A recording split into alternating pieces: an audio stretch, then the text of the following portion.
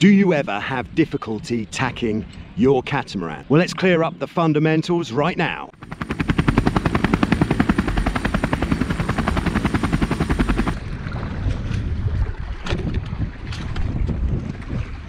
Hello, it's Joe here for Joyrider TV. So we're out on the Hobie 16 and we're just going to look at some tacking. I'm single-handed, the wind's fairly light, probably about 10 knots. And we're just going to use some good technique to demonstrate the fundamentals of tacking the catamaran. After we've done the 16, we'll then jump on a 15 and a Pacific. Okay, so first we're just going to set the boat up on the upwind course. So in this mode I'm getting quite far forwards. I'm up by the shroud, got the main sheet in quite tight. So, first thing we're going to do is just have a quick tidy up. Going to change the legs round, which is going to automatically present us into the middle of the boat to make it easier to get across. I've got the main sheet in tight, that's as tight as it will go. And then I'm going to push the boom across, push the rudders across, sorry, release the main sheet when the jib backs, coming round.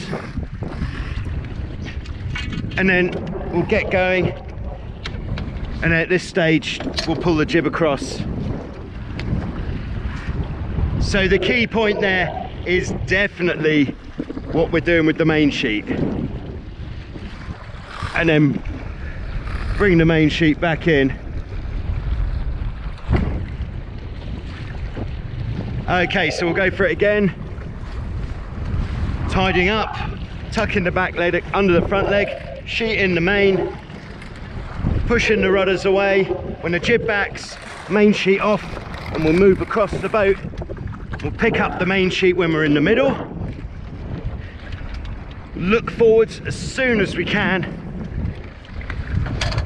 and then coming across the new side, sorting the jib out. Very good. Another key point there is that we're sailing as close to the wind as possible before going into the tack. So we're doing that by having the jib reasonably tight and sailing to the telltales on the jib. Right, so one more. Sorting out our ropes, making it a bit tidy first. Tucking the back leg, pushing the rudders away, watching the jib backs, main sheet off, under the boom, stick comes round, picking up the main sheet in the middle, and then swapping the jib over afterwards. With swapping the jib over, don't ever try to force it across with the sheets, always let it blow across if you can. If you force it across, the jib battens are more likely to get stuck. Okay, so there we go. Okay, so here we are, we're on a Hobie 15 now. We've got the boat going upwind. We're watching the telltales on the jib to make sure our course is good. And then exactly the same as how we were doing it on the 16, we're going to tidy up the ropes first, check the area that we're going to tack into. We'll now sheet in the main tight,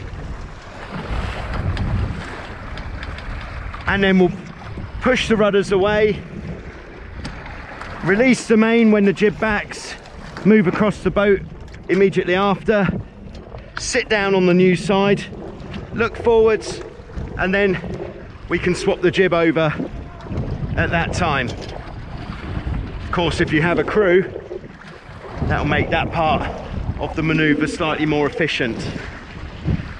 So if when we sheet in tight, if we start to lift the hull, if we become overpowered, then we can turn a little bit more into the wind just to take that power off a bit, but also that will reduce our tacking angle. So there we are, we're definitely sailing close to the wind. Tidied up the ropes at the back and the front, tucking with the back leg, pushing the rudders away, watching the jib, When the jib backs, we'll release the main sheet, move across the boat,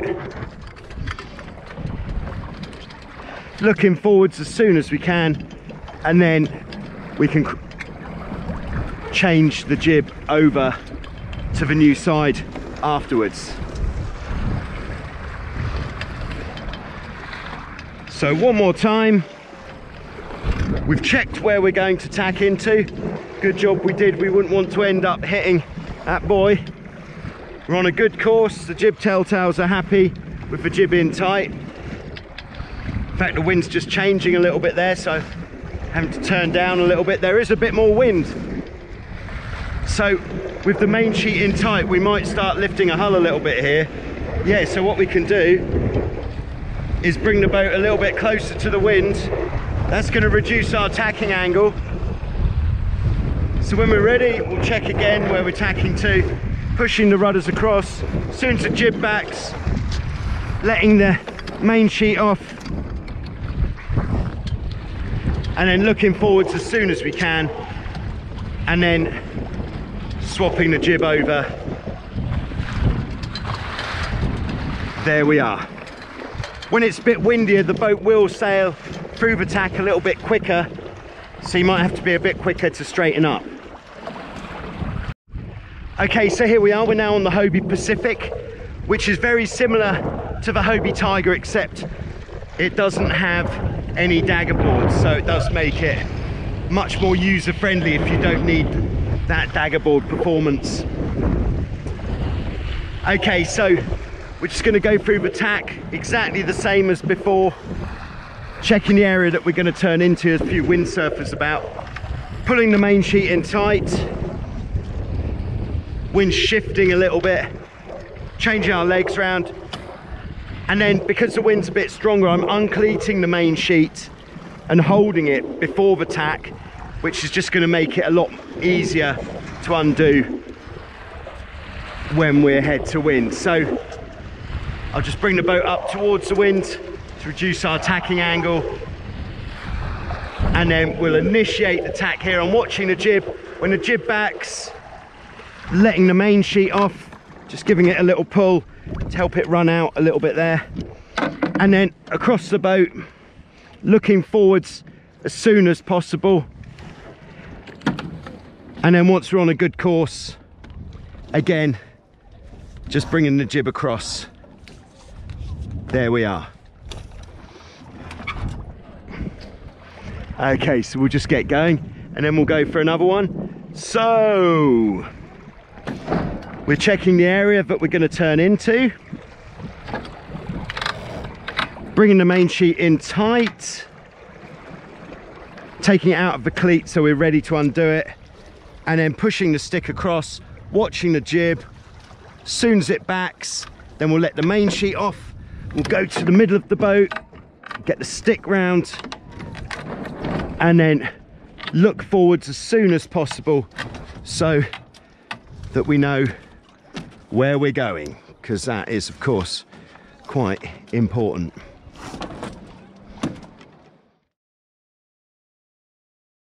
When we're out sailing, we can't sail straight into the wind like this arrow representing the wind. Instead, we have to sail at 45 degrees on either side of the wind. The tack is the maneuver that turns us from one side to the other side. We're just using a Hobie 16 here, but this is exactly the same technique for all types of catamaran, big or small. So the first thing before we can look at tacking is our course. And for our course, what we're going to do is look at the telltales on the jib with the jib sheeted in tight, and we're looking for those telltales flying straight back, or as the wind gets stronger, with the inside telltale flying up a little bit. What that's going to do is reduce our tacking angle. Once we've established that we're on a good course and we're sailing as close to the wind as possible, the next thing we want to do is just check the area that we're going to tack into to make sure that we're not going to tack into an obstacle or another boat or something else on the water. And then the next and most important thing with tacking a catamaran is what you do with the main sheet. So in preparation to tack the boat, we're going to bring the main sheet in tight. So on a 16, that will mean as hard as you can pull it. In fact, on any type of catamaran, that means pull the main sheet in physically as hard as you can. And then when you're ready to go, we can uncleat the main sheet and hold it, so we're not letting it out at that stage. And then we'll turn the boat up into the wind, we'll watch the jib, and then when the boat is head to wind, which will be indicated by the wind coming in the other side of the jib, that's time for action. And that means we're going to let the main sheet off, reducing the pressure, and we're going to move under the boom over to the new side, and then we're going to sit down and look forwards as soon as we can. So the reason why the main sheet is the key factor in the tack here is because what the main sheet is doing is bringing the boat up into the wind. So as well as driving the boat forwards, the main sheet puts a lot of pressure behind the pivot point on the boat. The pivot point would be where the dagger boards are, or just the central part on the hull on a Hobie 16. Pulling in the main sheet puts pressure behind the pivot point, which pushes the boat up into the wind. So by pulling the main sheet in tighter, it's going to put more pressure behind the pivot point, making the boat turn into the wind quicker. And then the reason why we're letting the main sheet off is to get away from the wind. Once we're pointing into the wind, we want to reduce that pressure, which we'll do by letting off the main sheet, and that's how the boat is going to bear away from the wind on the other side.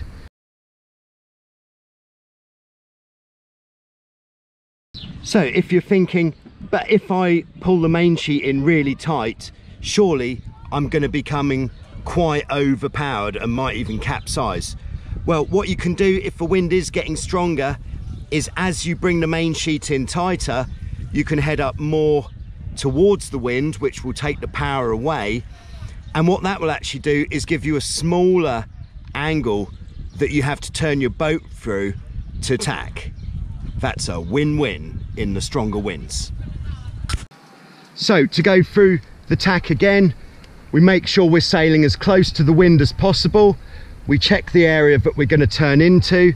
If we're sailing with two people, that's the time to communicate, say, are you ready to tack? Crew says ready. We'll then sheet the main in as tight as it will physically go, and then at that point uncleat the main and hold it, push the tiller away, watch the jib. When the jib backs, release the main sheet under the boom, and then pick up the main sheet halfway through, and then look forwards and start sailing.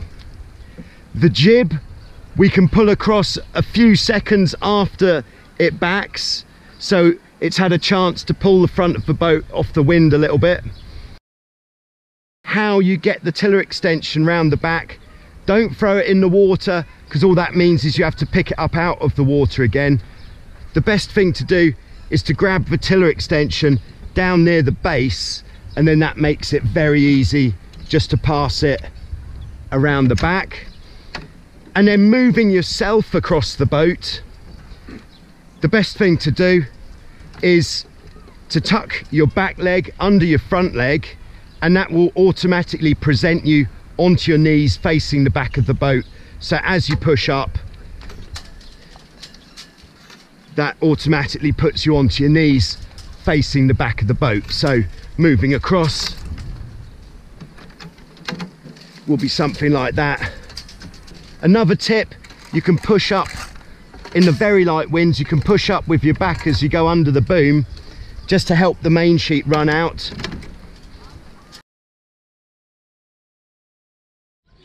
If you find that your tack has failed, then what you can do is what we call the 3-point turn, where you go up into the wind, and if your tack fails at that point, just put the rudders the other way because you're going backwards, and then sheet out the main, try to spot when you start going forwards again, straighten up with the rudders, and off you go. If for some reason, such as before the start of a race, or you just want to turn the boat round without having to get it going first, you can use the 3-point turn from standing to get your boat going through the wind. So just sheet the main in, that'll pull you up into the wind, then sheet the main out, reverse the rudders, and then the same as before, just spot when you start going forward, straighten the rudders, and off you go. So let's take it out on the water. Okay, so now we'll take a look at this maneuver that I like to call the static 3-point turn. This is if you want to put the boat on the other tack, but without getting it moving.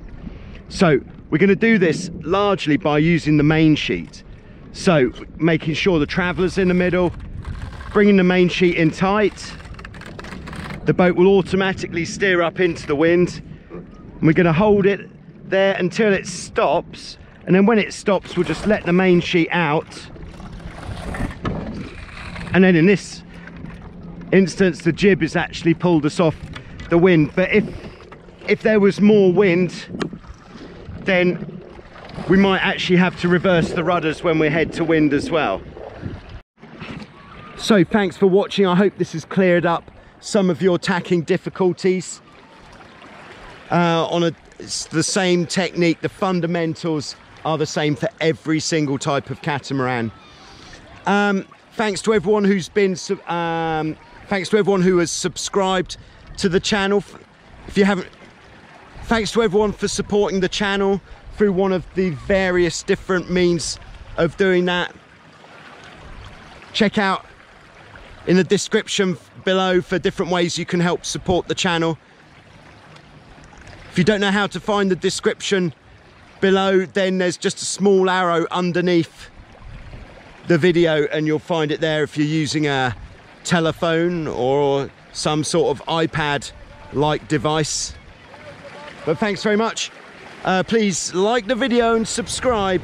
If you subscribe, you'll see more great catamaran sailing tutorials and videos as soon as they come out.